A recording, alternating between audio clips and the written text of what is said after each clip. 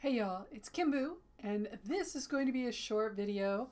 I'm going over one of the terms I use in personal projects management method, and that particular term today is tools. Very fancy of me, yeah? What do I mean when I specifically say tools? The tools that I refer to are anything you use to organize and be productive in your life. And that can be a notepad, it can be a paper planner, it can be an app on your phone or tablet, it can be a service that you subscribe to, such as Asana or Trello. It could be a database system, it could be your Excel spreadsheet. Anything you're using to track the projects that you're working on, to schedule your time. A tool that a lot of people don't think of as a tool is their calendar. Well, again, whether it's a paper calendar, you have it in front of you on your desk, or if you use a digital calendar like I do, I use Google Calendar. Plenty of digital calendars out there. I think I'm probably actually going to migrate to Vivaldi calendars. I love the Vivaldi browser, as anybody who knows me knows. Shout out to Vivaldi browser. You guys are awesome. But anything that you're using that is an important part of your process is a tool. For instance, I use the Notion database, and I use the Notion database to track things like the books that I'm publishing. So I have a database specifically set up in there that has all the titles that I'm working on, whether they are actually published, are in the stage of being written, or if they're just an idea I plan to get you down the road. And there's lots of columns of data about where they're published, when they were published, how many words they are. So this is a database of information for project tracking for me. It is a tool. It is something I use as part of the personal projects management method. I think one of the things that people get really hung up on are the tools that they're using. And that's not really your fault if that's you. We've been sold the idea that there should be a perfect way to do something. And that perfect way is changing all the time. I remember when the get things done method first hit ages ago, early 2000s. And was it the early 2000s? Was it before that? I need to look that up, shouldn't I? Anyway, when it hit, it hit hard. Like everybody was using the get things done system. And there have been other systems that come along the way. Kanban became very popular, and now we have actual project management systems like Asana and Monday.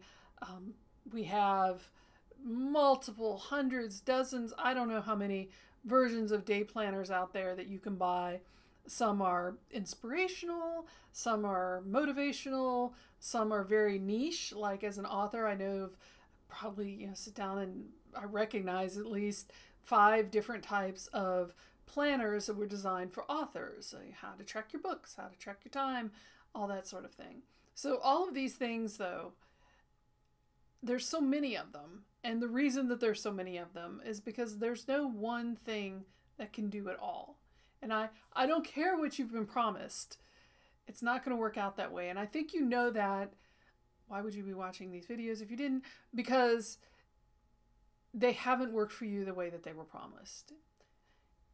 There's always a catch. There's always something you can't do in that system.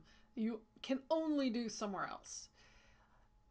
There's always things that need to be measured in different ways than you can do on that app or that paper planner.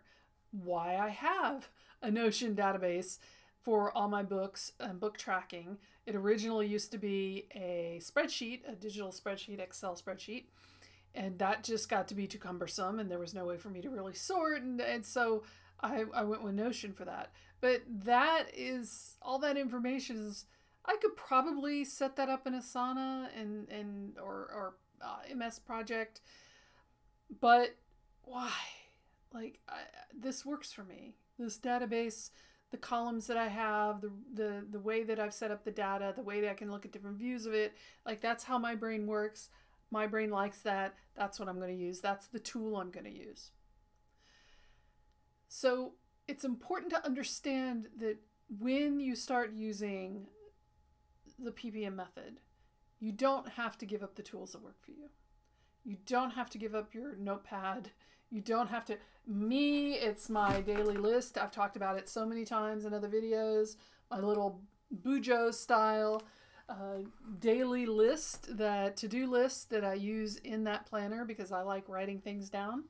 So for me, I can't give that up. I don't care how perfect the system you hand me to do things with, I can't. Instead, I'm providing you a method, a technique to use with all of the tools that you have and that you like and that work with your brain. So remember, as you're going through and you're just starting with PPM, that the tools you use are okay. They're fine. Whatever you're using, that's fine. I'm not going to ask you to change it. You might decide you want to change it, but if those are your tools, that's great. Tools are so many different things to so many different people, and I'm not here to decide for you which tools would be best for you to use. Personally, I think that's one of the strengths of PPM. I think it's, what makes it really special and unique out there in the productivity world. I'm not trying to sell you, the one true PPM journal method system app thing. I am just trying to give you a way to use your tools more productively than you're using them now, in ways you may not have even realized that you could use them. So that's what tools are in the personal projects management method. And if you have any questions, of course, email me at KimBoo, KIMBOO, at task-mistress.com. Do not forget the dash. I'm going to hammer this one home. Do not forget the dash. There's a little thing on the card there in the corner. And of course, I'll have the link in the show notes to this video. Ask me any questions you have about the method, about PPM, how you think it might help you, questions you have about what constitutes a tool, if it's a good tool, bad tool. I think only you can determine that, but I'm more than happy to answer any questions you may have. So thanks for joining me on this short video, and hope it helps you as you dig into the PPM method. Have a great day.